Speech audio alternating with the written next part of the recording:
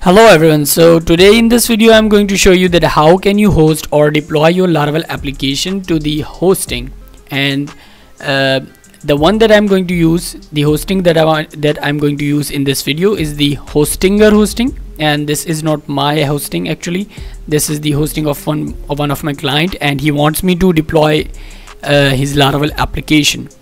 So if you have any other hosting, then the process will be same, just the difference is the cPanel or hPanel.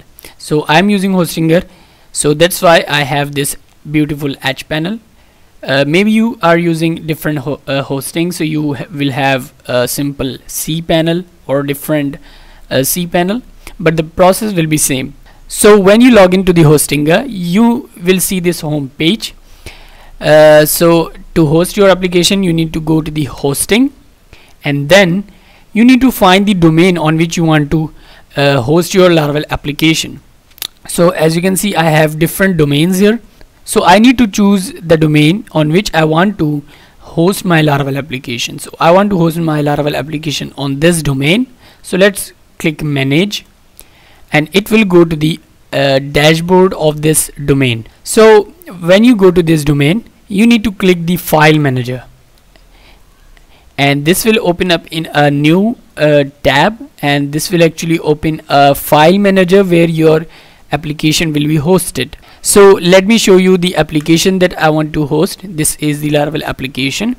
There are different ways to host your Laravel application, like with the help of FTP, with the help of SSH keys, but the one that I'm going to use or show you, that is the manual way. So what I need to do, I need to go to the destination, the folder on which where my project is located. So this is my project, emerging publishers. So what I need to do, I need to convert this folder, this application folder, into the compressed zip folder. So when you right click on the application folder, and then you need to see this send to option, and when you click this send to option, you will see this compressed zip folder option. So you need to click this, and this will convert actually into the zip folder. So whenever you host your application in a manual way, you need to first convert your application folder into the zip folder. So let's wait while it compressing.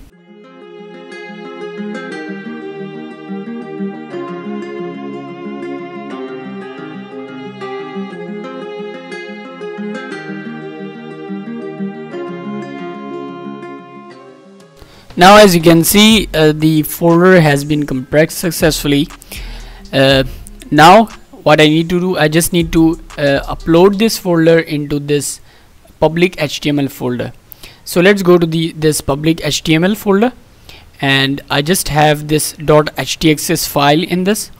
So if I go to the domain where I want to upload this application, as you can see, this is giving 500 internal error because I don't have anything, I didn't upload anything in this public HTML folder. So let's click this upload button. If you have a different hosting, you should have a different button here. So click this upload button, and then you need to click this file option. Click this file option, and then you need to go to the destination in the folder where you have compressed the application. As you can see, this is the application that we have compressed. So let's upload this application, and it will take some time while uploading, and it depends upon your internet speed, and as well as it depends upon your application size. So let's wait while it's uploading.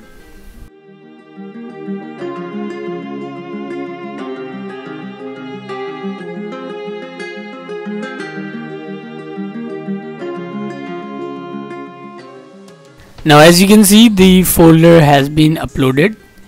Now this folder is in zip folder that we have converted. Now we need to unarchive this folder. So you need to click this folder, click right click, and then you will see different options here.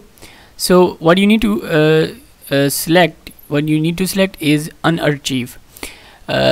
So let's click Unarchive, and this will ask the folder in which you want to unarchive this. So I want to unarchive this zip folder in the current folder, in the public HTML folder. So I just need to write here slash and then click unarchive, and then it will unarchive the whole folder.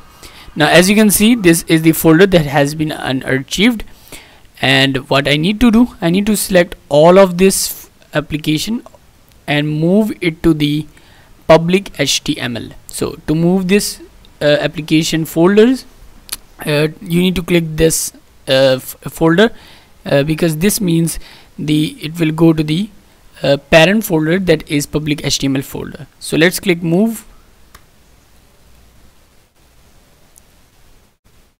Now as you can see, now we are in the public HTML folder. As you can see, this is the public HTML folder, and this is the complete folders of our application. Now if I go to the domain and refresh the domain, as you can see, now our application is live and we do not see any error. So this is how we host our application. Now how we can connect this application to the database. So if I go to the contact us page and fill out some data, let's fill out some data, some dummy data, and let's see if this data, as you can see, now we are getting error and it is saying access denied for user. So this means this application is not connected to the database. So to connect this application to the database, so first we need to create our database. So you need to go to the hosting again, and now you need to click this database option, and in here you can create multiple databases. So I have some databases here, as you can see. So let's create a new one, and let's say EP, because the site name is emerging publisher, and then let's say EP admin, and then you can also generate the password, but I will just add my own password. Let's say 12345, and let's create. Okay, so it will ask at least one number and one uppercase. So let's say EP $12345. Let's create this. So whenever you create a database, you should save the credential in a separate file or file, so in the future if you forget, you can easily fetch the information. So I have created the database. Now if I scroll down, as you can see, this is the database that we have created. Okay, so this is the database that we have created. So let's go to the database by clicking this enter phpMyAdmin button, and this will go to the phpMyAdmin database. Now as you can see, this is our database. Now what I need to do, I need to upload my database to this database. So first of all, I need to open the XAMPP server, because I have my database on my local machine. So I need to deploy the database, or export the database, import the database to the live database. So let's go to the localhost phpMyAdmin, and let's go to the database that we have using, that is EPDB, and then you just need to go to the export option, and then select custom display all possible options, and then click export, and this will export the SQL file. So let's save this SQL file in our downloads.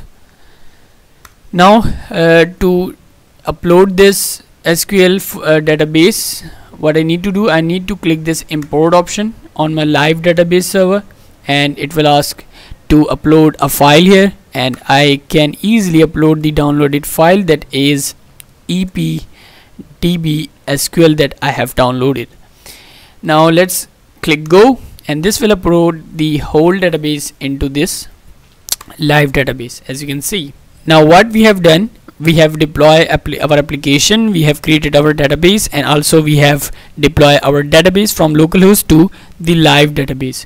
Now to connect this live database to the application, you need to go to the public HTML where you have uploaded the application, and you need to go to the .env file of your Laravel application, and from here you will find the database credentials, and in this credentials you need to add all of the credentials of your database that you have created. So let's copy these credentials from here.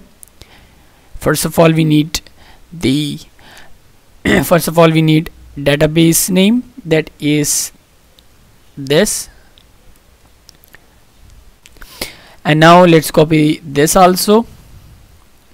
This is basically the username of our database, and after this ep admin, and then we need to add the password that we have added, that is this password, ep $12345. Now let's save this. Now if I go back and let's send this request again, now as you can see the request received successfully. That means our application is running and connected to the database. So this is how you can easily deploy or host your Laravel application with the help of manual way.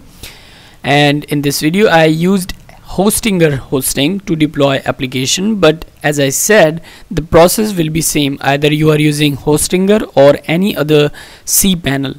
You just need to go to the file manager, and then you need to convert your application folder into zip folder, and then you need to upload that zip folder into your cPanel file manager or hpanel file manager, and then you need to unarchive that folder, and your application should be in a public HTML folder to be live on your domain.